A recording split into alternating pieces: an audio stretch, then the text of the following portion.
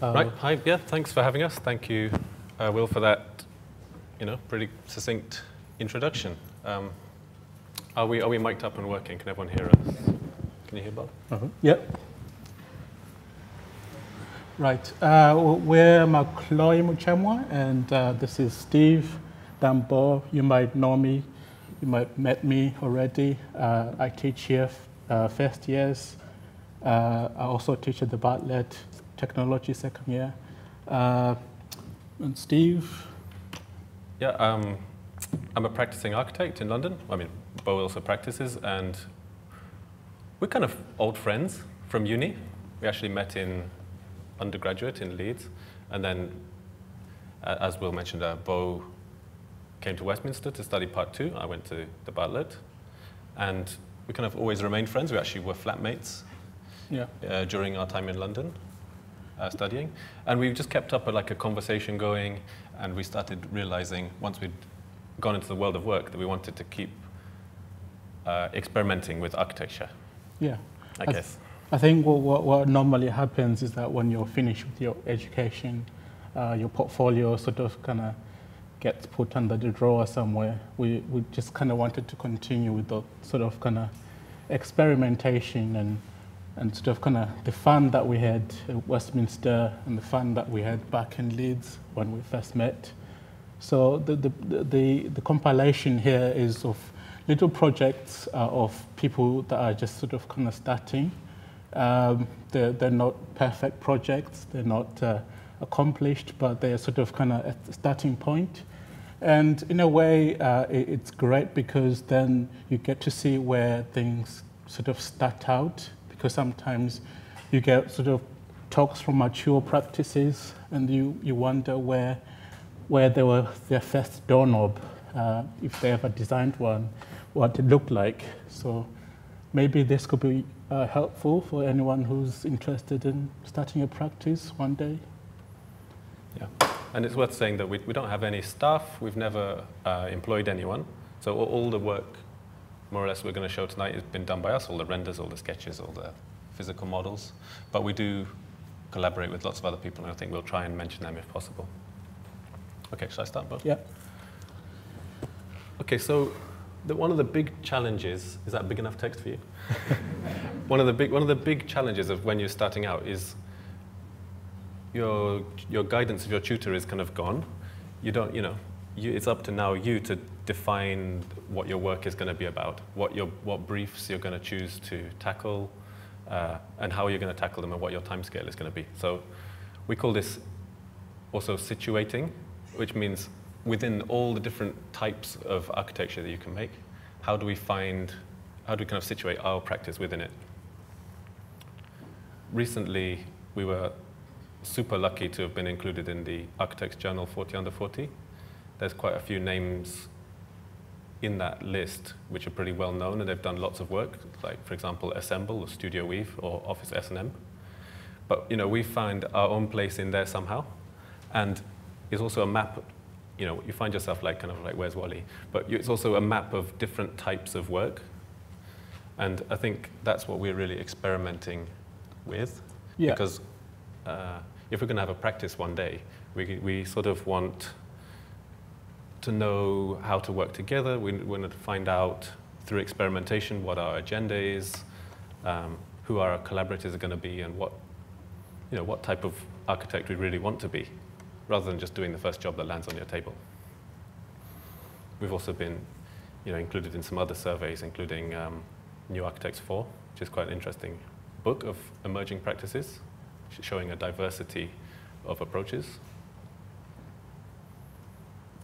These diagrams are kind of some traditional ways of looking at architectural styles over the say the 20th century. Noticing that certain individuals, the Norman Fosters, Renzo Piano, Future Systems, they all live in one group of theory and practice, and they're all friends. And then somewhere else, there's other people who's a group of friends, but they can situate themselves within that. But this is a kind of a more up-to-date version, the taxonomy of emerging architecture, and it's got relevant themes to the kind of work that you might be doing as an emerging practitioner. So, you know, one popular style is austerity chic, which we kind of identify with a lot because our projects tend to be extremely low budget, or rather, we have to be very creative with the budget that we get in order to maximize our kind of design input. Well, I think we set up the practice in a way to continue our experiments that we were doing when we were students, just like you. And we thought actually starting a practice with competitions is a good way of to start to sort of experiment with identifying what kind of work you want to do. This is a project that we won in 2017. It was a bench in sort of center of London, and we wanted to make essentially something that folds and sort of kind of then you can occupy, and within its fold you can sort of find your own space. But in a way, it sort of kind of unfolds and sort of goes on forever. We did this drawing after we built the bench for exhibition in Beijing. We thought, you know, it could be something that can sort of go on for on and on and on, and people can sort of find little nooks and crannies where they can sort of occupy. Within that, we're not only thinking about concept, but we're thinking about how you're going to build these things. The idea of how you're going to build these things are normally just through discussing with each other. And then we got sort of kind of the lack of actually building it ourselves in our backyard. And then there's Steve enjoying the sort of different sort of positions and different folds that you can sort of find yourself in. And we then sort of kind of spied on people for a number of weeks, just looking at what people do with a sort of a random object in a mall and how they can start occupying the space and interacting with the space. We found that fascinating, and you know we made notes and sort of found out how, you know, once you put an object in a space, people start occupying it, and the idea of interaction with objects became sort of a fascination. The other one is about almost similar idea of imagining how people are going to use an object. This is another bench, and the following here. There'll be there's been a few benches. So this is one bench we did the following year after the big yellow one. We called it the boys are back in town. These are sort of standard issue sort of boys that you find in this sort of shipping business, and the bench was going to be situated near the docks, and we thought it would be fascinating to sort of juxtapose the idea, flipping the perception of what you can do with a sort of mundane object, and make it something that jolts your imagination when you're sort of walking past it. And we sort of do this drawing to sort of think about people. I think sometimes people in architecture, or maybe architects and what they design, normally don't have people in it, but we're obsessed with sort of thinking about how people are going to occupy a thing, an object, a space. And this is one experiment that we're yet to do. We're going to start floating this bench in the docks at some point. We'll wait for it to be really cold and then do it, won't we? Yeah. Knowing our luck. Yes. Yeah. And then we just imagine that you could have, you know, various colors and information of these. And again, you know, looking at how you make these things, you know, through just making sketches, testing out, you know, also just kind of having fun with it. In a way, it's about experimenting. And, you know, this is the making of the thing. And we had a local celeb to open the bench when it was built. That's Big Grease over there. Grime rapper, wasn't he? Yeah. Yeah. A couple enjoying the bench when we built it. And that image of the sort of the boys on the water and the sort of fluorescent thing, I think it's sort of, I don't know, I think this image is quite cinematic, really. Kind of like it. And there's an interesting quality to it. It's sort of fluorescent in the dark. And yeah. And this is quite a popular image. This is actually an image that we stole from Frank Gehry. He had designed a chair. Now, it was a table, and it sort of kind of leaped from it. And we thought, actually, this should be like our practice image. Yeah, paying homage to Frank Gehry. Yeah, of two people just having fun with architecture. Okay, so Paul mentioned flipping of perceptions. That became, I think for us, you haven't got a lot of money. You have to think, again, we don't say think outside the box. We always think of flipping people's perceptions of things. And we were lucky to get an opportunity to work with a company to develop a new type of bicycle frame. And they were suggesting, can you do it in bamboo? Which we thought was amazing, because timber is extremely a low embodied carbon material compared to the aluminium, steel, or carbon fiber of a regular bicycle frame. And the frame of a bicycle is actually the easiest part of the bicycle that you can reduce your carbon footprint on, technically. So it was a very, very exciting idea, but there was quite a lot of technical challenges to it.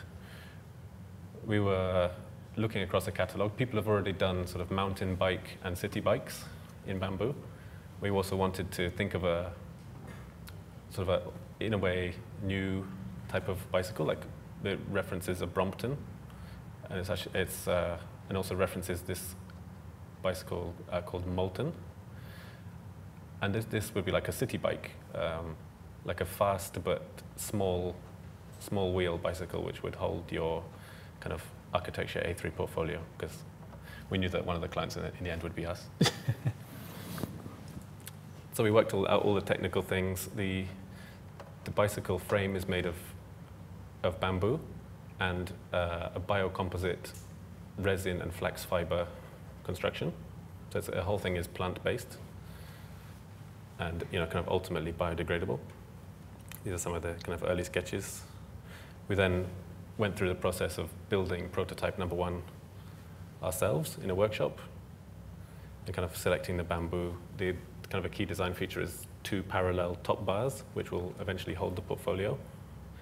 And the biocomposite wrap, which is a bit like if you break your arm, you wrap it. We kind of just picked it out in white, so to let the bamboo be aesthetically the number 1 feature of the bicycle, which is that flip of perceptions that grass or timber could be a bicycle.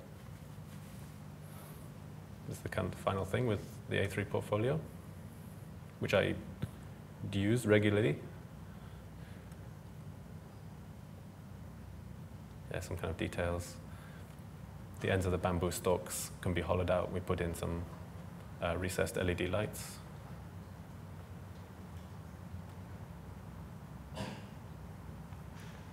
It's kind of the overall thing. Yeah, and the bike is available as a kit that you can build yourself, which we thought was interesting because we learned a lot from actually manufacturing building the first prototype. It was a very interesting experience, and kind of getting to know about materials and getting to understand what it takes to produce kind of plant-based products.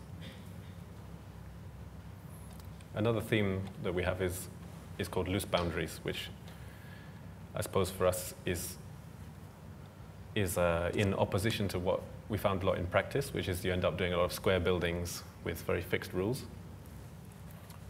And we like to break from fixed rules, and we try to make things as public as possible, or kind of break down barriers or boundaries. So this project is for Chelsea Football Club. And I think probably about 2015 or 2014, Chelsea announced that they were going to have a redevelopment of their stadium, and they'd appointed Herzog de Meuron to produce the design. And as part of the design, there was a requirement for 2 new large pedestrian access bridges. This one is off Stamford Bridge, and this one is from the station. And those bridges would have to be closed off with a pair of new iconic gates. So it's some historical image of the gates at Stamford Bridge. And you can see that really not super imaginative, but it's all about the anticipation of entering the stadium. We kind of wanted instead to heighten the sense of arrival and the kind of also the brand of Chelsea. To arrive at Chelsea would have to be really super special. And we referenced paintings by Lowry, which were just packed with people, packed with kind of energy to visit the football match. Some of Beau's first sketchbook pages, just loads of people, and then some traces of gates in the background that you can't really see. That's what we wanted. Then we thought, how could this have some different kinds of relationships? How could we not just have a gate be a 2-dimensional barrier that opens and closes, but actually form a public space in which lots of people could be involved in? And we were thinking about mirrors or these kind of large plates that like start to segment the space. Some kind of concept images about color and texture.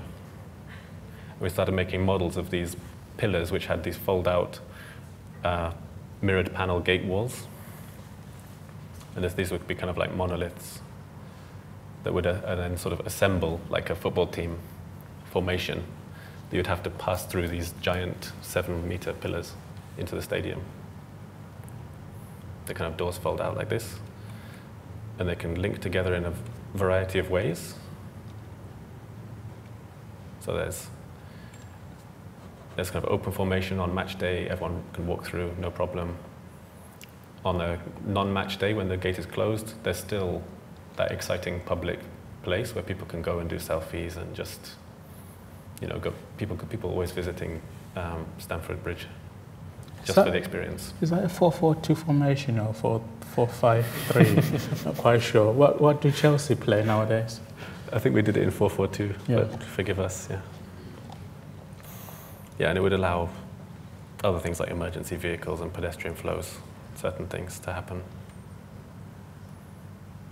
There's our installation relative to the stadium design. And then when we drew it, we tried to make it like trying to heighten the atmosphere. We'd have these blue lights shining up into the sky, which references UEFA Champions League advert. And this is kind of the favorite drawing where you can see the mirrored panels, trying to heightening the excitement of the home fans entering the stadium there. And the other sort of themes that we've been experimenting with is this idea of in-between spaces. I think that Chelsea thing has a sort of a similar sort of ideas. This is a recent competition that we got shortlisted in. I think we kind of finished second. We kind of narrowly missed winning it. Very painful. But the people that won are our friends, so it's fine. This was a competition for the, if you ever seen Doctor Who, the TARDIS, which is sort of the box that the police used to use back in the 70s, and even before that, essentially at the beginning where the telephone was invented, in a way that this was a sort of a substation.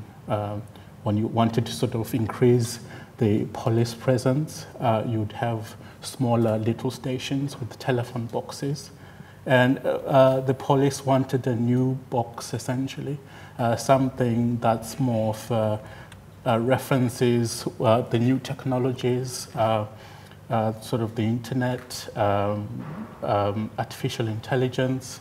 They're also thinking about how they can make it green, but also in a way moving away from the idea of police presence, but at the same, towards something that they call police public engagement, where the police is, presents a much more friendlier face, and also something that's more approachable. But it's not essentially about sort of solving crimes, but sort of kind of increasing the notion of having being safe. We collected a bunch of really an amazing group of people, from Arabs, from UCL, from an amazing garden designer, to make this idea. This idea sort of kind of came up from walking around and seeing that police usually come in pairs. There are two bobbies on the beat. And we thought actually the idea of having this police box being segmented into two makes it so that there's this in-between space that then becomes a way of interacting and forming a sort of amphitheater of some sort. The in-between becomes a place where you can have this sort of public engagement. Currently, they use tents and the sort of information centers. They're quite simple and quite crude. And in a way, we looked into that and said, actually, what you could do is kind of have more of the same, but sort of more organized and sort of much nicer, and more sort of has a sort of presence and sort of symbolizes what the police is all about. You could then look at what these pair do in different sort of conditions. And I think also the fascinating thing about London is that a lot of it is built out of Portland stone since the sort of Great Fire. So we thought actually something that symbolizes sort of the center of London is this sort of white Portland stone, and we thought we should definitely use it. But the interesting thing is that our engineer from Arab came back to us and said, we've been doing this in Spain. This is Sagrada Familia.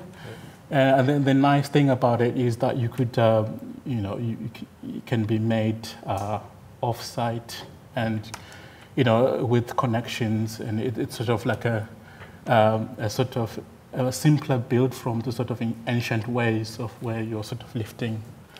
You're cutting and sort of lifting. Yeah, a key thing about this was that the post-tensioned natural stone can be constructed without fixings, without kind of mortars, and it can also be much more lightweight than conventional stone construction, reducing the embodied whole life carbon as well.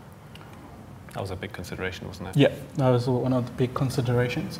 And then we went around London looking at what street furniture looks like, and all of it had this sort of interesting motifs, that they had a little hat on top of it.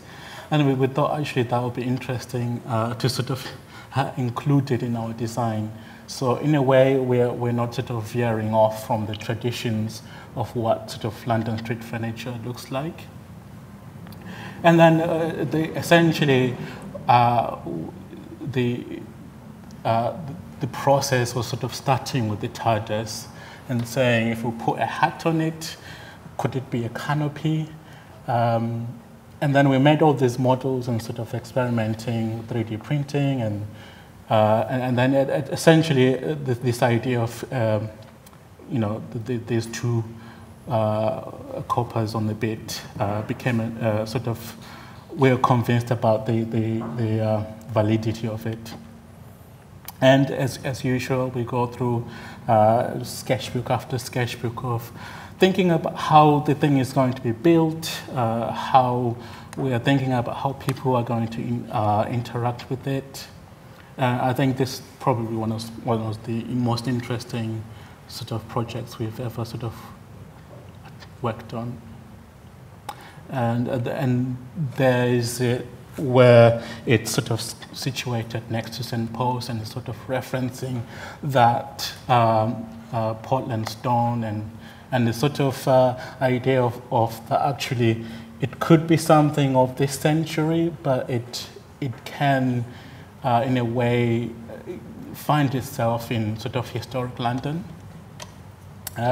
This is sort of a scenario where the police are sort of doing their demonstrations about how people should lock their bikes. A night view, and we worked with Arabs, and they had a whole sort of interesting ideas about artificial intelligence, about how the police could start doing different kinds of policing with technology, and how this could be augmented with that kind of technology. And inside, the brief was very crude. They just wanted a desk for 2 police and emergency kit, space for a laptop. You couldn't sit down because they make sure that the police don't sort of kind of hide in there and not do their jobs. So it's kind of, I don't know, it's a bit crude in there, but it's interesting to have a brief like that. Some elevations, some more elevations, and this is the idea. How then do you build this thing? And then we had discussions with Arab about essentially sort of off-site construction, and how you almost like Lego, you join these things together without mortar or anything, and in a way at the end you then just dismantle it without the sort of need of demolishing anything.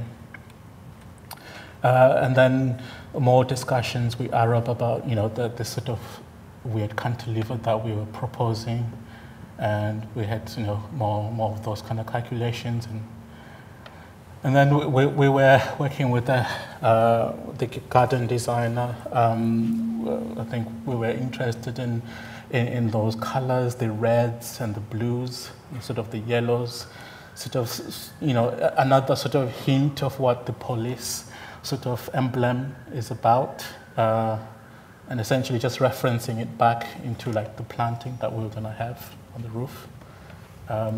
In a way, we're thinking about the people that are going to be viewing it from above, not just from the sideways or on the street. And this is a night view. Perhaps someone is looking, wayfinding it at night, I don't know. Right, yeah. So that was about in-between spaces, wasn't it, Bob? Yeah. But that's a competition we're pretty proud of, the police station. Much earlier, but this is kind of a bigger project. If you notice, the project is kind of getting bigger and bigger as we go through. This was kind of one of our first buildings, like a kind of a bigger building, which we did for university, Leeds Beckett University. And it was a building where they wanted to unify the landscape architecture department and another group which was into materials research. And they said, oh, well, they can share the same new building or refurbished building.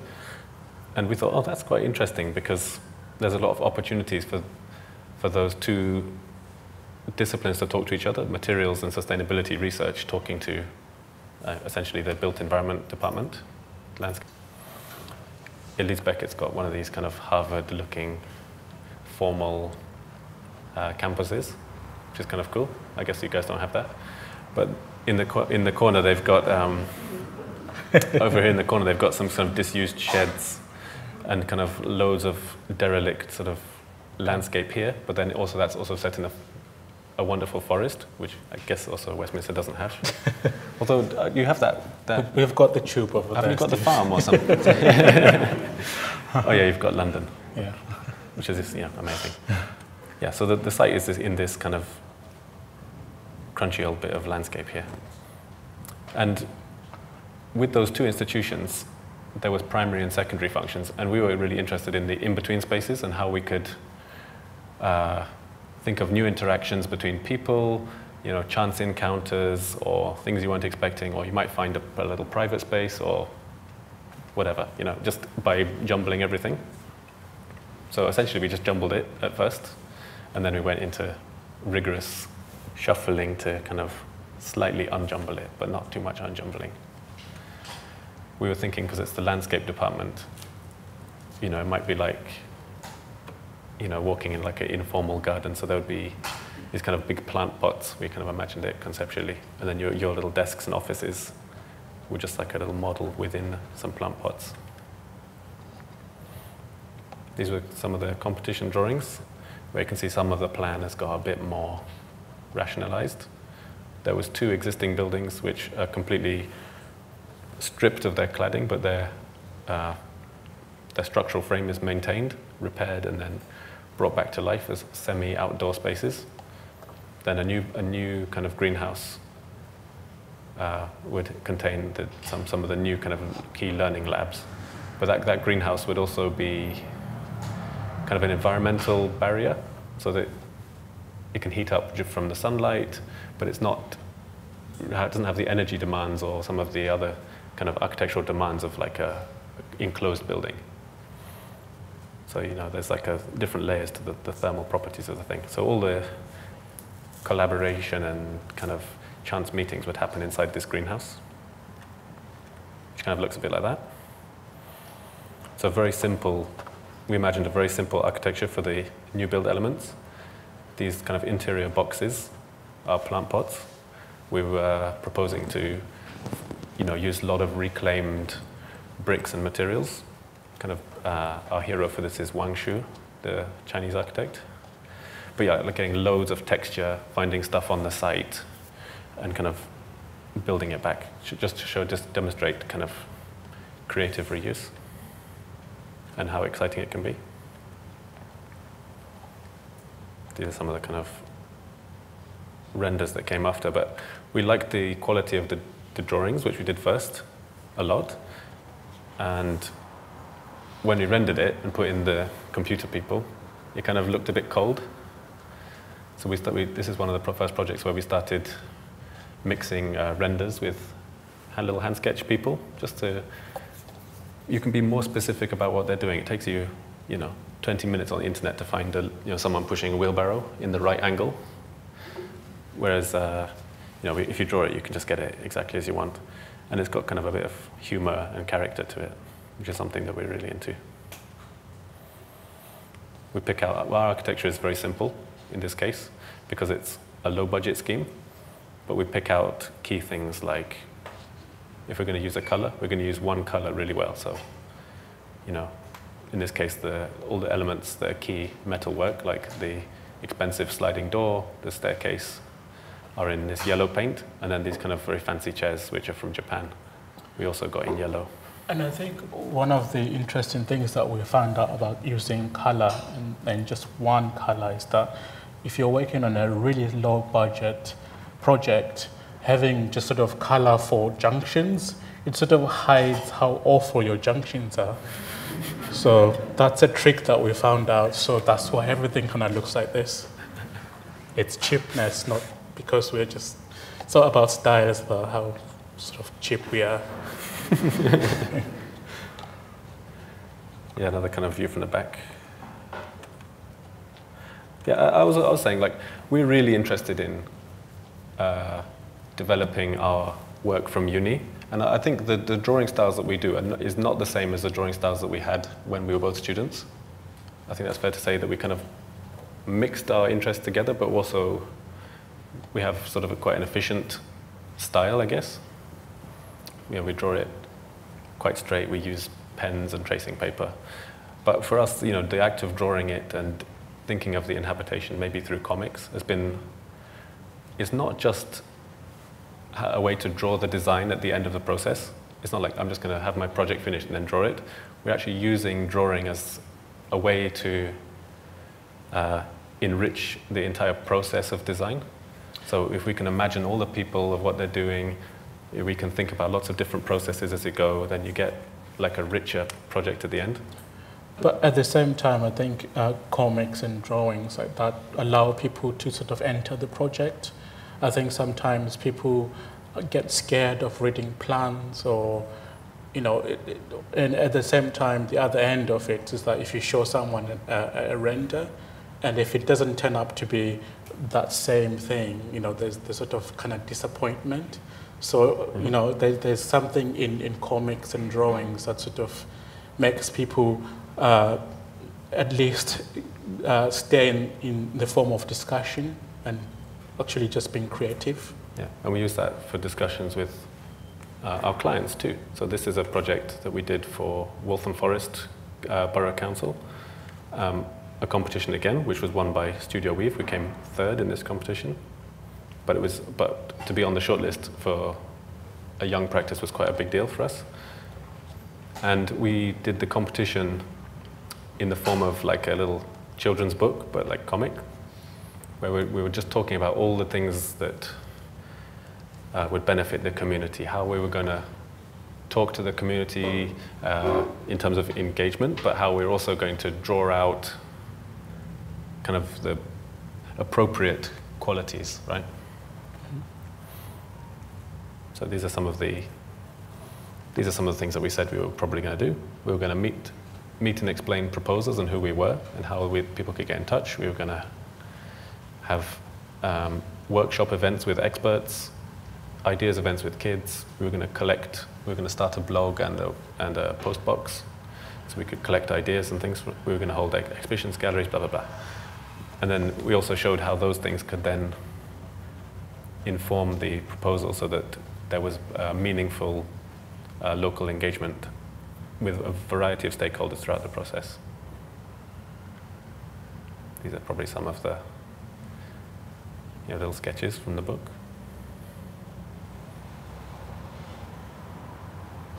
And that's then translated into the architectural proposal, which is an extension to this library. We also refurbished the main building, but it's a timber library which also has cafe and informal meeting spaces and a computer lab all in kind of one space. But again, you can see how the comic style follows through into the kind of the render. And we're picking out some funny moments to remind people of, important aspects of the scheme. In this case, landscape and nature. In this case, it was about using the gardens for education and place to play, and like a diversity of audience, multi-generational, etc.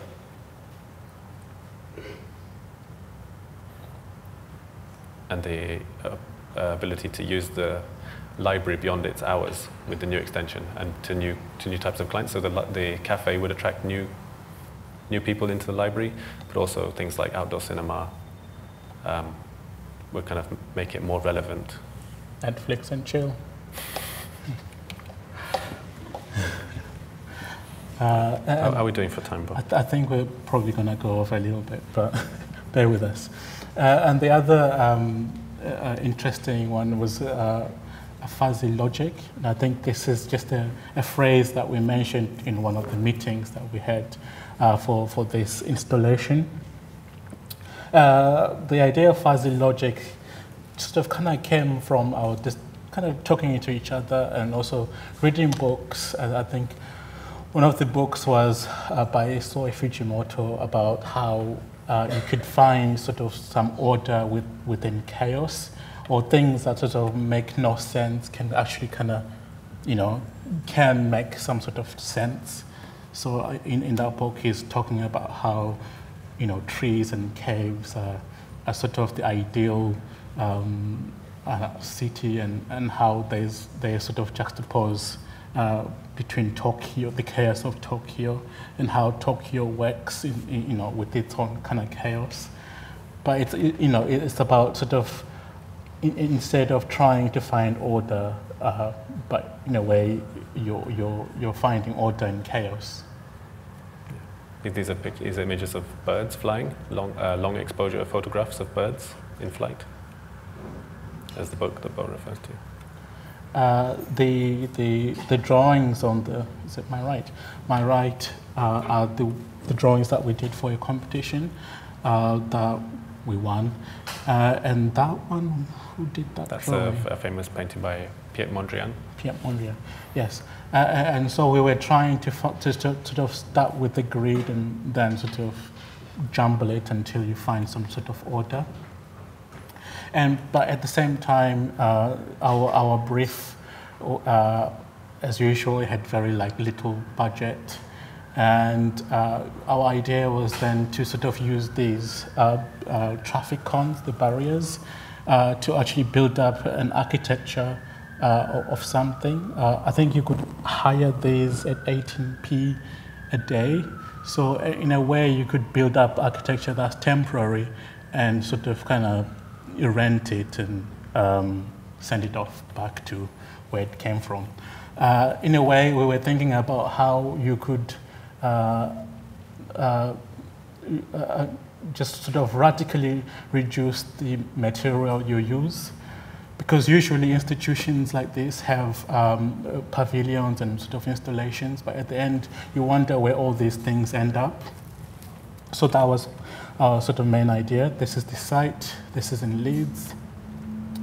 And, just looking at where, and then just us experimenting with stacking these barriers together. And, we were talking with the contractors, Sir Robert McAlpine. They do roads, but they're really terrible at architecture or small installations. So we kind of had to fire them halfway through. And, but in a way, they were right. Some of the things that we were suggesting didn't work. We were 3 years from uni, and we were sort of quite naive about our engineering skills were not that well developed. But this was the idea. But also the idea had something to do with sort of enjoyment and making it into a playscape in itself.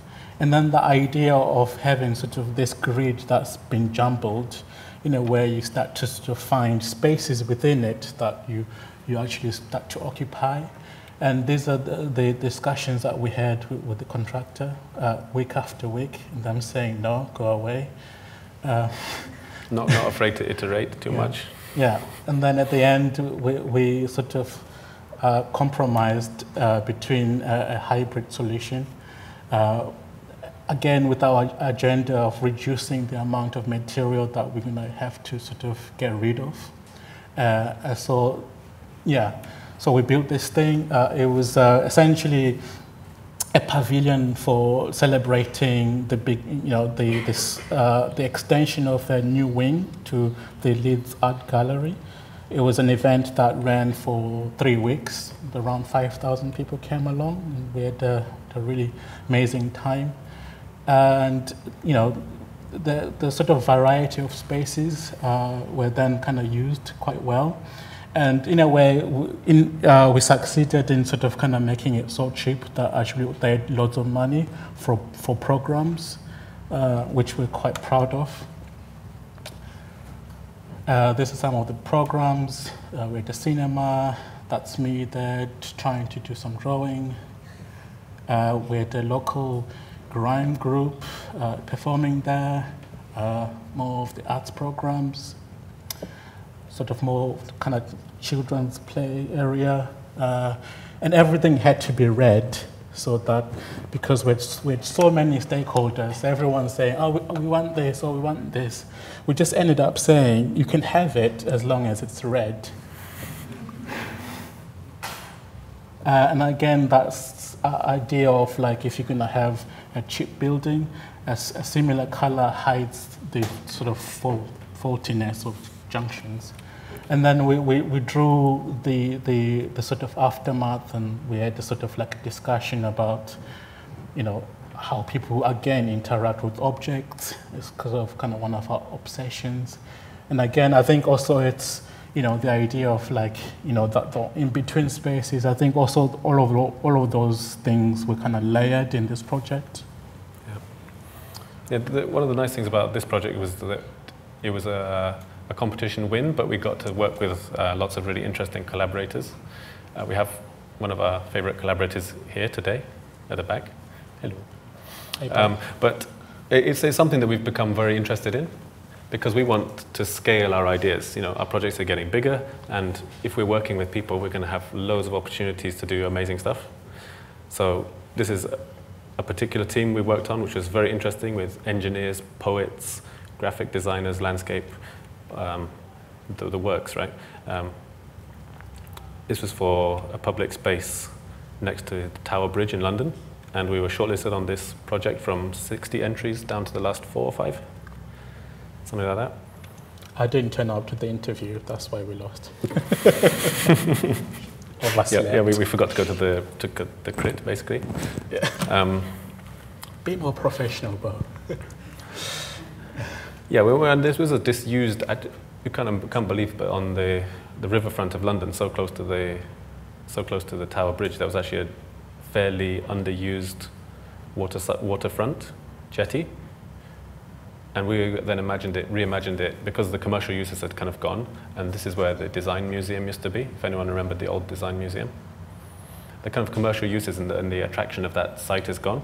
So we were imagining kind of a public park, and finding some kind of modular landscape elements, planting, floor markings, wayfinding, sculptures, to kind of slow the whole space down, give it a bit of identity, and also to kind of provide a new green space for the local residents, because they don't have green space there. You can see that there's kind of pockets of space, and it's kind of a cool place to hang out, using all kind of recycled materials, etc. Another recent project we've just done was, again, a big collaboration, but across 4 time zones. So trying to arrange meetings between Hong Kong, Massachusetts, the UK, and Venice. The project was kind of a reworking of an existing bus station and a large building associated with that bus station. And working in a bigger team, you know, suddenly the comics and the idea of being clear with what you're presenting, or trying to work with other people, became really important, especially when people, you know, we have meetings early in the morning, but everyone there is tired because it's late at night. Yeah. Hong Kong. I'm just going to flick through these a little bit quickly. Yeah, this is the existing building, kind of a sort of postmodernist / brutalist concrete bus station. But we took some of the elements, like this arched central space, and kind of used that as a visual reference to add an additional story and kind of open up the transparency of the building a bit. The bus station in that city was being moved. They were building a new environmentally friendly electric bus station, basically, when they were. Yep. And they were promoting cycling. But this building also had a dance school, and then the idea was that the dance school was going to be used as a catalyst for some regeneration. Suppose that can be all in Italy, where you can have a dance school on top of a bus station. Yeah, so our notion of performance actually drove the design quite a lot. So we transformed some of the old office spaces for the bus company into a sort of 200-seat dance theatre. We also included studios, practice rooms, and then restaurants, and also some other community spaces. For the landscape, we kind of re-greened what was kind of pretty raw, rough landscape, and put in some external piazza-type seating with sort of mini amphitheatres where they could have outdoor performances. And we also thought of having flexible use canopy, which could provide sort of what we thought of as like the theatre of everyday life, a marketplace. Here's some of that drawings. That's the 200-seat theatre in the refurbished building. Okay. I think this is the sort of last one. This is also kind of to do with you know, finding gaps in spaces and sort of jumbling things. But in a way, we came with this one in a way about sort of undoing something and sort of recombining it in sort of a different way. This is an article that maybe explained it better. I'm not going to read it. We're fascinated by this sort of, what's it called again? It's our favorite book, this one, first of all.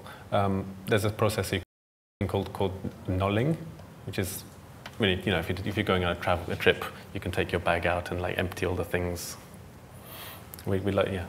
Yeah, this is a nollie of things sort of being taken apart. Reorganizing something, but it doesn't quite make sense in the same way anymore. Yeah. Kind of. Also just beautiful images. This is a project, sort of another competition that we won, but we actually never took it forward. This is a house that essentially was doing away with the idea of walls, sort of formal ideas of walls, but actually making things into sort of sculptural forms that are then placed in this sort of kind of knolling style. This was a competition in Ghana, and they used a lot of mud, and then we were looking at sort of things in Mali, and those the Dogon, they're also in Mali.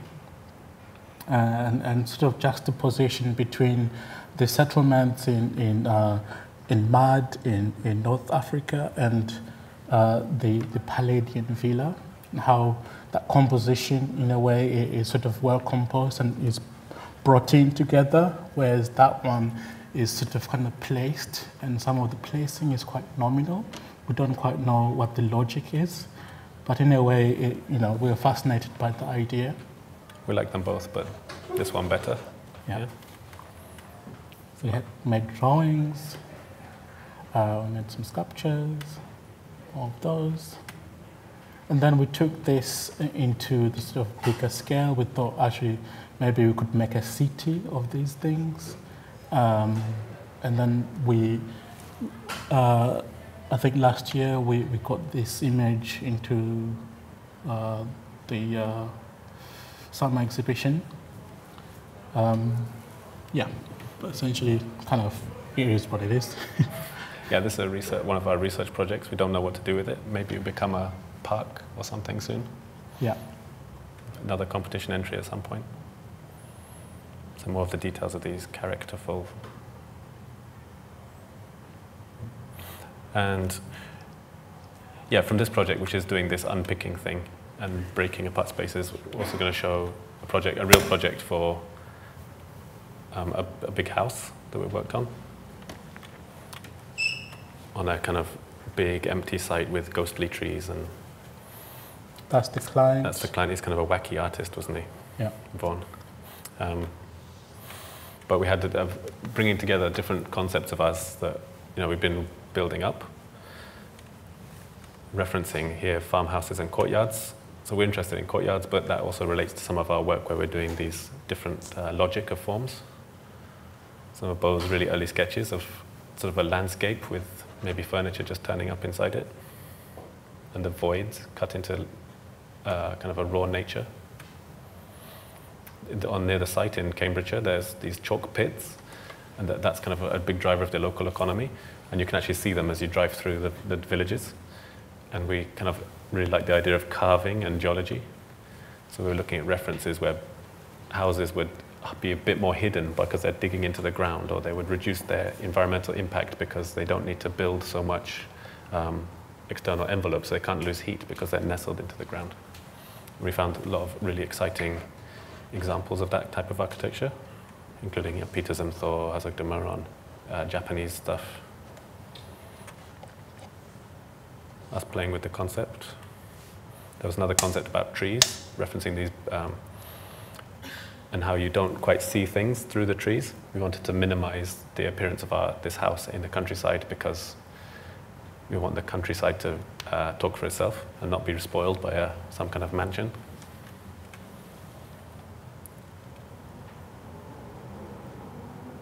A lot of sketches, models, everything. We try and photograph all our stuff, because if you do that one sketch or that one model, you don't photograph it, then you've lost the record forever. Yeah, you can see some of these, how you might start inhabiting a model which is half about digging, half about trees, or like these tree-like forest of columns. This is the real proposal, which went in for planning. And private spaces like bedrooms and bathrooms are kind of contained within these little miniature farmhouses. And then there's planted courtyards of different types of flowers or vegetables that relate to the different rooms. So, you know, for example, your bathroom, maybe, well, we like the idea that you might have lavender smell outside your bathroom, so you might have a lavender courtyard, or next to the kitchen, you might have a courtyard which has your herbs and vegetables. And all the kind of spaces which are shared, like living rooms and kitchens, are all kind of open space. That's the building, which is, it's not very high, is it? It was something like, off the top of my head, I can't remember, it was something like 1.8 meters tall from the outside, because the building cuts into the ground to, you know, to achieve that extra height, which means it's a more, when you look at it from outside, it's a more modest structure, but we also enjoyed having lots of different levels, kind of for architectural interest. These are all the cross sections. It's a big model. Took me a few days to build. Yeah, A0 foam board model. Not expensive to make, but just, you know, just nice and big, so you can really feel like you're in the spaces. Some kind of concept images where we, you know, turned the opacity down on the SketchUp so you can just see the background. Imagining the thing in different seasons. This was a Christmas card that we gave to the client. Yeah, we did this render just as a Christmas card, didn't we? He was sort of unconvinced about the project, so he saw this and then I said, yeah, I want it. Yeah, kind of some of the materiality of the thing. And then we did what our favorite thing is, trying to reimagine the project and the concept in an image. So we're talking about trees and nature, essentially, and how you'll be closer to it and feel connected to it. So that's what this A1 hand drawing did. And the fun thing about this drawing is that we kept swapping sides. So I was sitting at the bottom end with my pen drawing it that way, doing some plants and maybe some people. And then Bongani would sit at the top end drawing some plants. And then we had to swap every so often so that the styles that we draw in match. So you can't really see who's done what. There's some of the kind of detail of it. Yeah. Yes.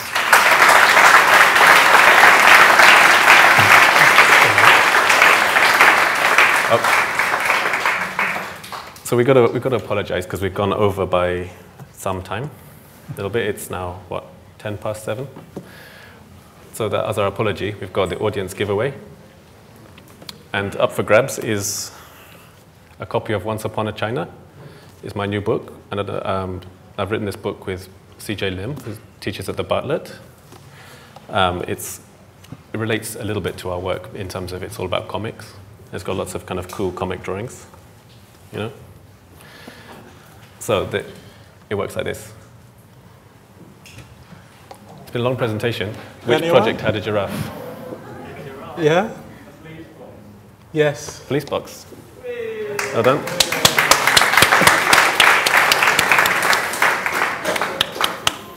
like this new kind of quiz format.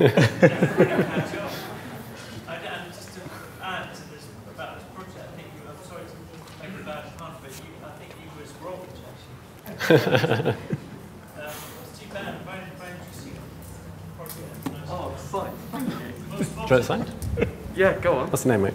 It's for Oscar. For Oscar. That's you, right? Or someone else? That is. Oh, no, it's Ben. There you go. You guys actually follow me on Instagram. Oh, yeah? Do you? Yeah, I've been following you for like... What's your Instagram? It's like Oscar OS. Oscar, but with a P in it. Okay. So Oscar AOSCAR. Yeah. I've been following you for ages, and yeah. There you go. Yeah, that's good. And you're a student here, yeah? Yeah, I am. Second year masters. Okay, cool. How second?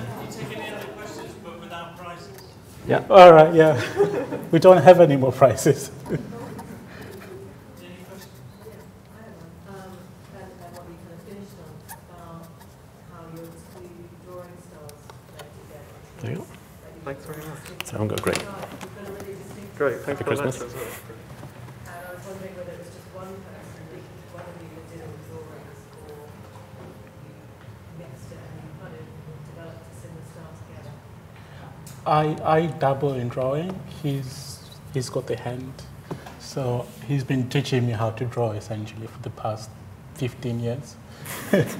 I don't know. I think it's just become like a practice standard. I suppose you get to sort of want, those old school practices where they teach you how to draw in a particular way. I think maybe that's kind of what we're sort of settling into. I sort of agree. I don't 100% agree. Like, I always enjoyed when we discuss and draw everything together during the projects. Yeah. But I'd say same with like the project for the mud city. There's all the mud models. We don't know who made them. Which ones do we now? No, there's hundreds of them.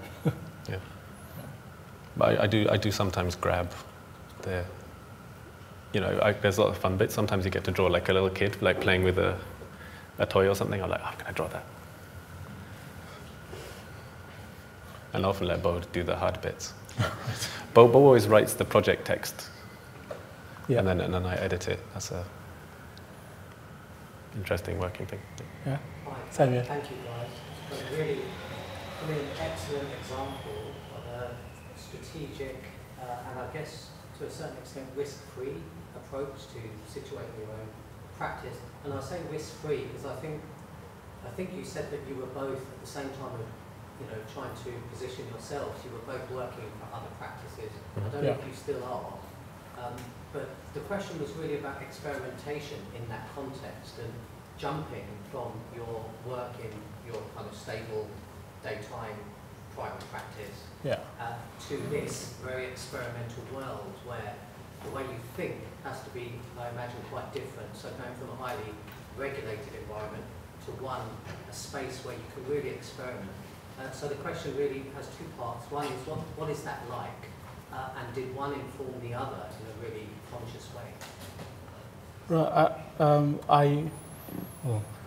Maybe I'll start with sort of working in practice. I think maybe kind of like, starting your own practice is sort of often sort of glorified. The actual reality of it is quite difficult.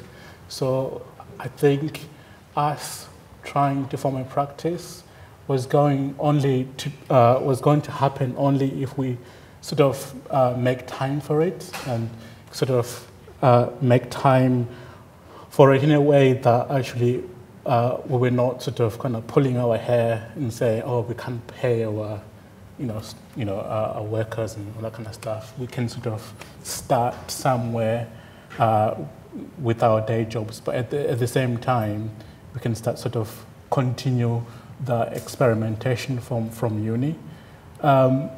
In a way, it gives you an opportunity to sort of continue the things that you enjoyed, and then maybe at some point those things become real.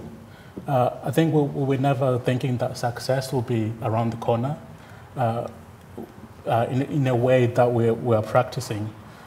So in some way, if you wanted to do it like us, you probably, I would say, start early, start sort of sketching, start entering competitions, do tiny projects, and in a way, those sort of form a tree.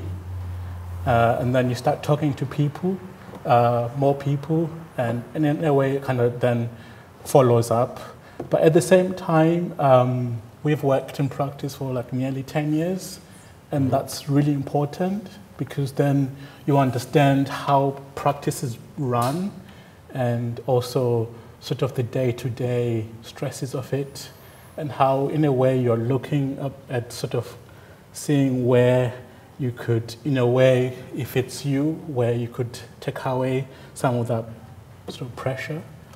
Well, I always think of it like, for any people that are maybe finishing part 2, but if you're finishing part 1, I reckon just get a cool practice that you think is exciting and just work there and meet exciting people and have fun. If you're at part 2, I think a really interesting thing to do is, it's a bit like looking after the well-being of your career, is if you pick a really robust practice where you have to like eat a lot of architecture vegetables, Yeah. and do your architecture exercise, it really gonna be super healthy for the career, and we both definitely found that. There's so many advantages of working for a practice who have seen things and done things before. They know all the problems you're gonna fall into. They might have super interesting people working there, that have devoted their life to that practice or whatever it is, and I'm really happy that we didn't throw that away at the beginning because we were like desperate to do our own thing. We found a mix. So you do a bit of your own thing, and then you're just learning absolutely loads from these great, like especially London practices are very good for it. There's some really great London practices. You can just learn absolutely loads. Yeah. But, because we start a little bit early, a few benches here, a few competitions here, we also know what our architecture is going to be about as we start to scale up.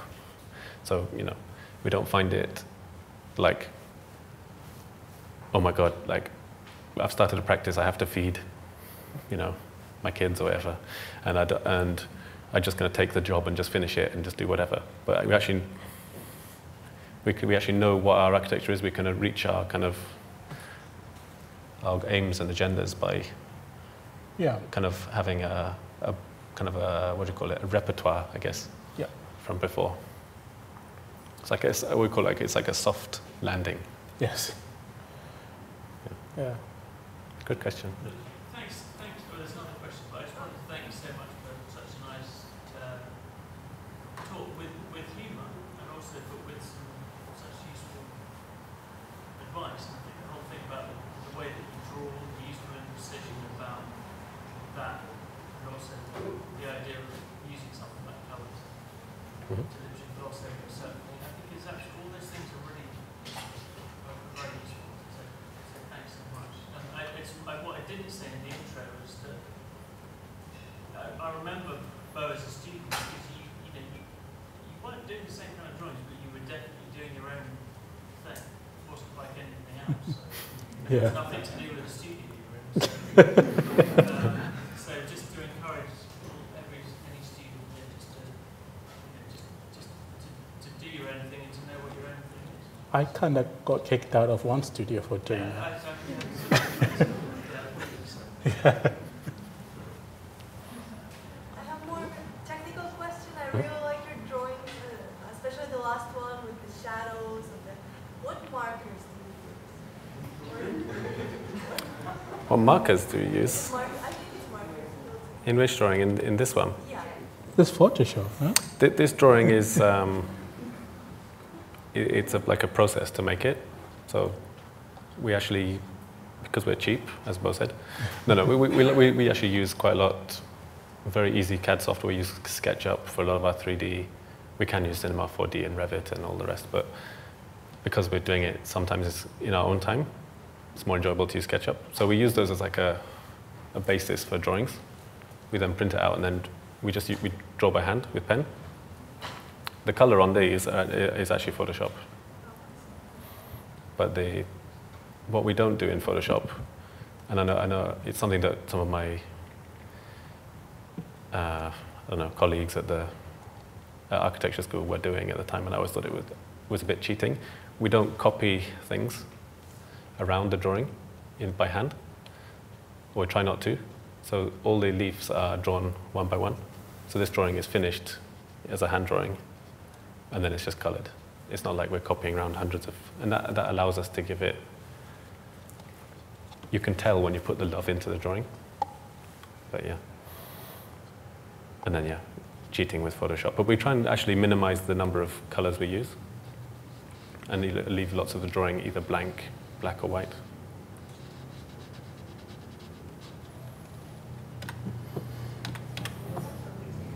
Thanks very much. Okay.